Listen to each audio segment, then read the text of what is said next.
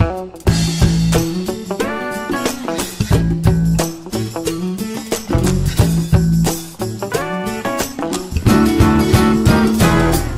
afternoon, friends. Hi, I'm Byron Tyler, coming to you from Branson, Missouri, with Bott Radio Network here in the beautiful town of Branson. I was here yesterday for our Mid-South Viewpoint broadcast live, and we're back today for another exciting afternoon of programs, and I think you're in for a real treat. And if you've never traveled to Branson, you are missing it, okay? There's a lot of family activity and fun.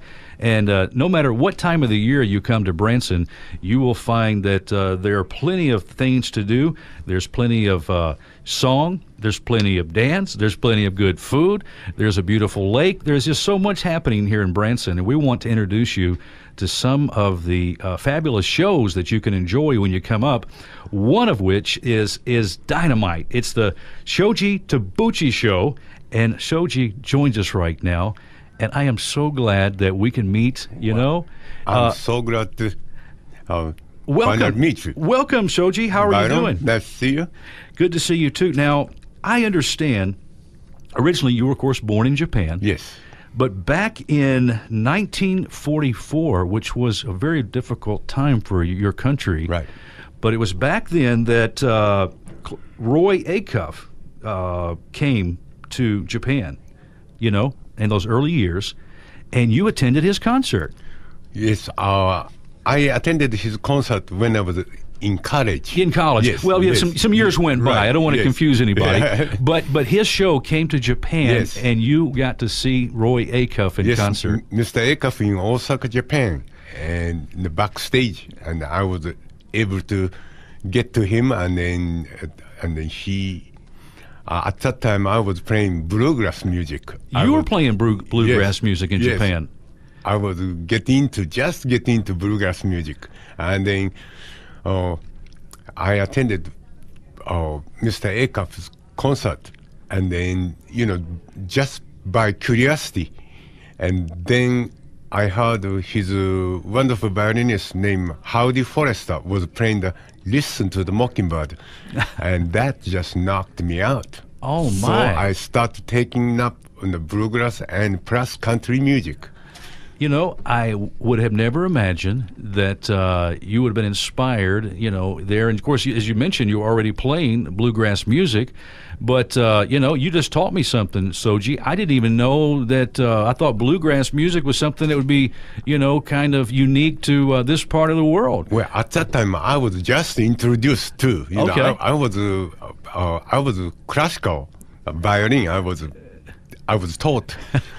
I studied Suzuki method since 7. So well, and Suzuki method is a wonderful method. Yes. I mean, it's worldwide. Worldwide, Yes. and a lot of people are implementing that program in Yes. churches and college, Yes. community centers, Yes. and teaching children just little bitty. As you mentioned, you were 7 years Right. old. So it was country music, and bluegrass music was a new type of music sound to me. So I really got interested in it very quick. You kind of just liked the way it sounded, huh? Right. Wow. And so when did the violin start becoming a dominant, desire that you wanted to pursue the classical sound?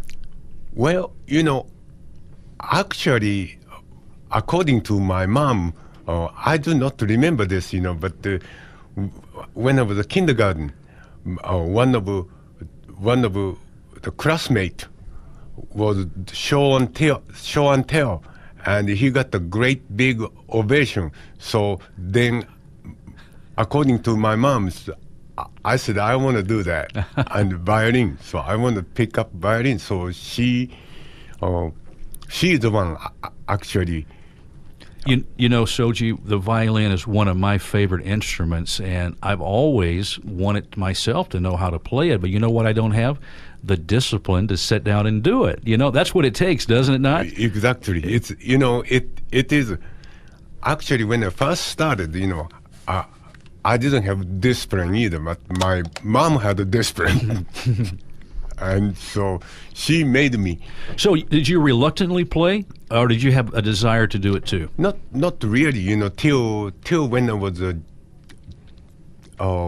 later later year, I decided to I like this instrument. Well, I read an article several years ago by Ann Landers, and she was talking to professional musicians, conductors of symphony orchestras around, and famous musicians, classical musicians, and they said that, they were so thankful for their mom or dad, their family, to encourage and sometimes have to persuade them to do those lessons because they would not be where they are today without that. That's right. You feel the same way? Exactly. My mom is the one. I used to hide from her. I'd climb up the tree to hide, but my mom was a better tree climber than I was. So. Wow. Well, now, you've been in Branson running one of the longest Christmas shows here on the Strip. And, the reviews, people are so excited to be able to come. I know people are coming back. And those listening right now in Memphis and the Mid-South, we reach into some 8 states from our Memphis station. I know they're going to be excited to come here and to see your show. Lots of church group from Memphis. They area. come here. Yes. Exactly. Yes. Okay, tell me, why Branson for you? I just exactly, I came to, when I first found Branson, I immediately fell in love with the area, the beauty, and I loved fish, Yeah. And now it's changed to golfing. But when I first came, I just area the beauty and the friendliness of the people and the town, and I just immediately fell in love. Of course, this is lots of music. Lots of music. And it's a variety of music, too, as you mentioned. Yes. Well, tell me about your show.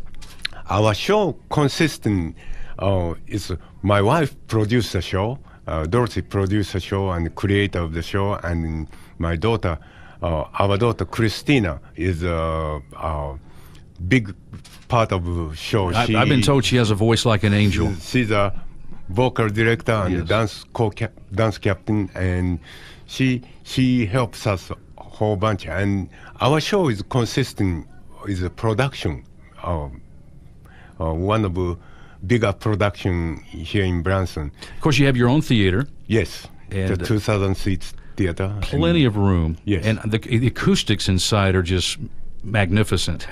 It's a beautiful our theater. Did you design it yourself? No, we had my wife and then Mona Stafford, Bott Radio. Wow. She is one of the biggest part of, creating the theater decor. Well, let's remind our friends as we visit with Shoji Tabuchi that you can go to the website,